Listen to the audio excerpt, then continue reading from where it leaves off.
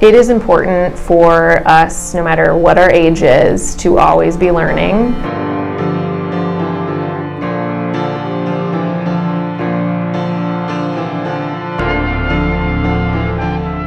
At the beginning of the school year, Diane always tells us that we're too good not to be better.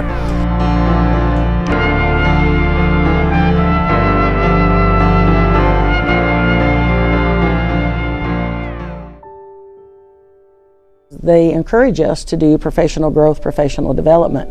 I asked and immediately Jennifer Williams was like, of course, go, yes. Trying to get new ideas for things or things that we're passionate about. You know, you go out, you learn something, and when it's valuable, you want to pass that on to other people. I think it connects when I can immediately come back from a conference and say, I just tried something at a conference, I want to do it with you, I want to see what you think about it.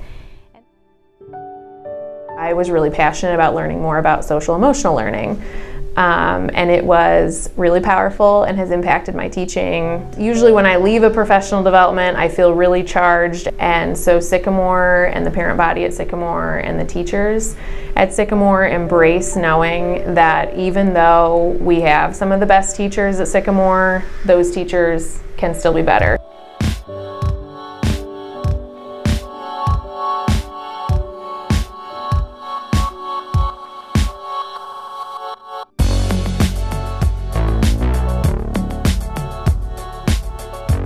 Kindergarten has a space unit at the end of the year. Space has always kind of freaked me out.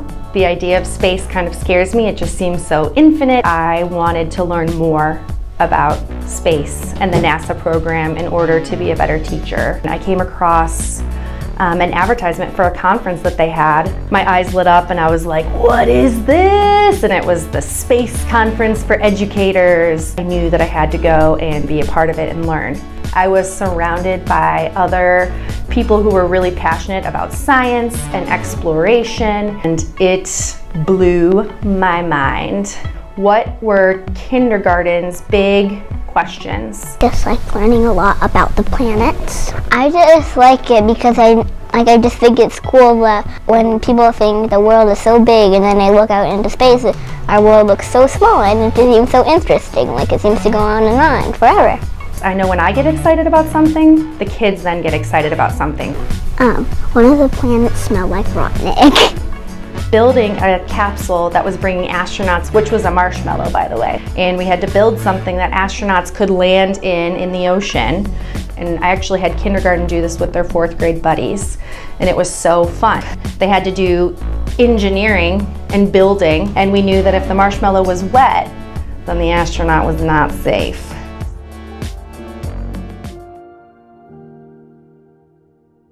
To see something, to touch it, to experience the place, it just leads to more powerful curriculum development. I was afforded the opportunity by the school to travel down to Montgomery and Selma, Alabama, along with Birmingham, as I was doing some revision to some civil rights curriculum that I was spinning off to do a standalone elective class that we teach in the middle school.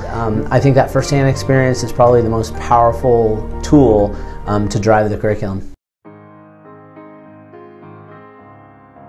You live in a dorm, and it's all just other educators, just other teachers from all over the world. They're really teaching you how to use the Harkness method in your classroom, and that's a discussion-based, student-led discussion-based method of teaching. And allows you to see like how other people think. Because it's student-led, they have ownership in the text. They've picked out the things that they think are important. Well, you get to interpret others' ideas that you may have not thought of when you read it. I don't want to let her down because I know that she cares about every single one of us. Every single time I've done it, they not only hit everything on my checklist, but they go beyond. The student-led discussion often yields better and more thoughtful insights. And I end up learning things about the text or just different ways to look at it as well. It's really cool. She gives you a straight answer, and it almost feels like she's one of us. It's pretty refreshing to come to a place that believes so heavily in continuing our education.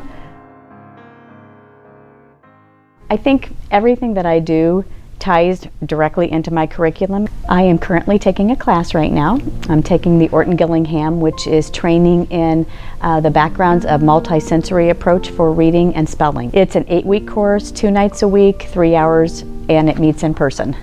The more that we learn and we can apply, the better the kids will learn. You know, teaching has changed over the years. We need to stay current with best practices, and that's what professional development allows us to do.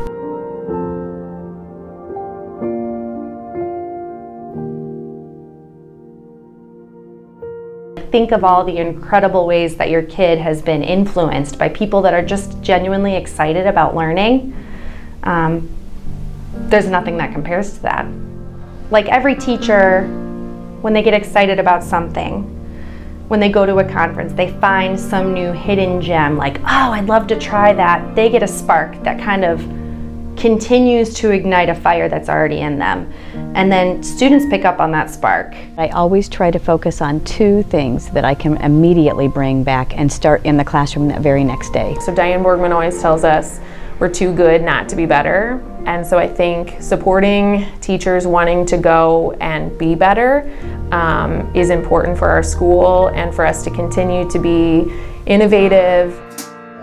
And I think when parents know that that money goes directly to the teachers and it's set aside for that curriculum development, they see the value in that. The potential for something awesome to happen is too great not to do. Because, like, if they don't have any other stuff to learn, then they can't teach their students stuff so they can learn. And then so that's why it's important to keep on learning.